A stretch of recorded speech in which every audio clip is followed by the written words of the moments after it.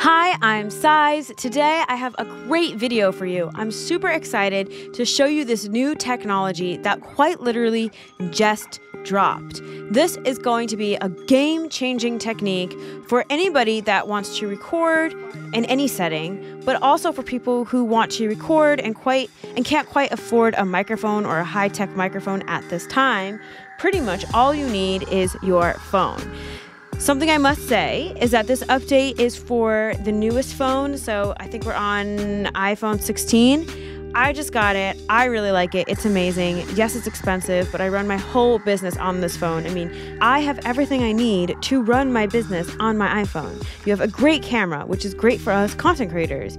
You have a great microphone, which is great for us music producers. And I'm going to even show you this new trick that's going to blow your mind. At least it's blown my mind. And this is really one of the reasons why I love Apple so much, is that they are truly investing so much time and money into making music production more accessible to more people. And that is my mission, right? Is to make music production and entrepreneurship more accessible to more people. And having Apple and all the Apple products and how everything syncs up and how it organizes all of your content and photos, and you can quickly streamline. I mean, I can copy and paste from my phone to my computer. So just as a business owner and a music producer, yeah, the list just goes on why I love Apple so much. And to be honest, I really owe Apple my career, if we're really getting serious. I mean, I've made an ebook on their product, and yeah, I love Apple. I know I drank the Kool-Aid. I love it. Moving on, here is the new trick that is going to blow your mind. So if you have the newest iPhone and you've updated to the newest operating system, Sequoia 15.2, if you open up voice memos on your phone, I'm going to go to my favorites tab, and then you play what you want to sing to. I'm going to even just play my track, and then I'm going to record my vocals into here. Check it out. Okay, I'm going to hit record.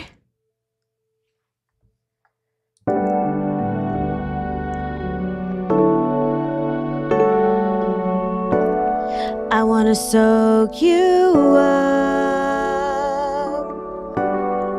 wash the pain away. I want to feel your touch. I want you to beg me to stay. Okay, so now the cool thing is if you hit those buttons and select edit recording, now you can click these little quotations in the bottom left, and it'll actually transcribe your voice memo for you, which is so awesome, because if you're like me and you record thousands of voice memos, you can now figure out like what you're saying. You can just copy and paste your lyrics. You can even do like copy transcription and then just put it right into your notes app, which is amazing. Now, also, if I want to edit recording, if I click this plus sign here, I can record another layer. So I can move it to where I want it to do, and let me try to sing some harmonies. I want to soak you up, wash the pain away. And I didn't like how I hit that first note, so I can just move it back and then hit replace. Wash the pain away. Okay, great. Now I could even click done, save recording, go back, do edit recording again. Now I can click these little buttons at the top. I could enhance the recording. I could adjust the mix of the layers. So if I want layer 1 to be louder or layer 2, I can skip silence, which is really helpful. And you can even adjust the playback speed. Then I can label it. I'm going to call this Mean It. That's the name of this song. And then do done. And now here's the really cool part. If I jump into my computer and I search voice memos, have this pop up, you can see it's right here, the track I made, Mean It.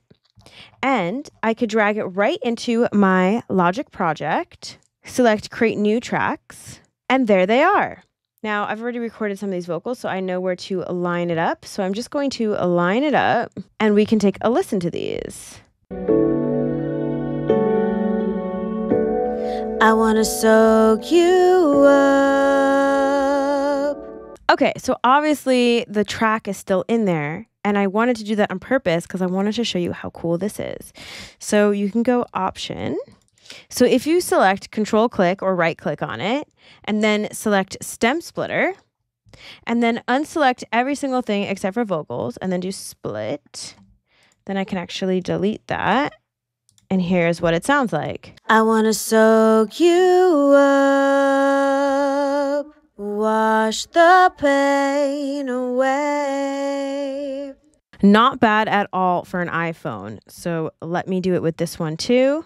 Control click, Stem Splitter. I can now delete this one. Let me properly line it up with my track. And here is what it sounds like.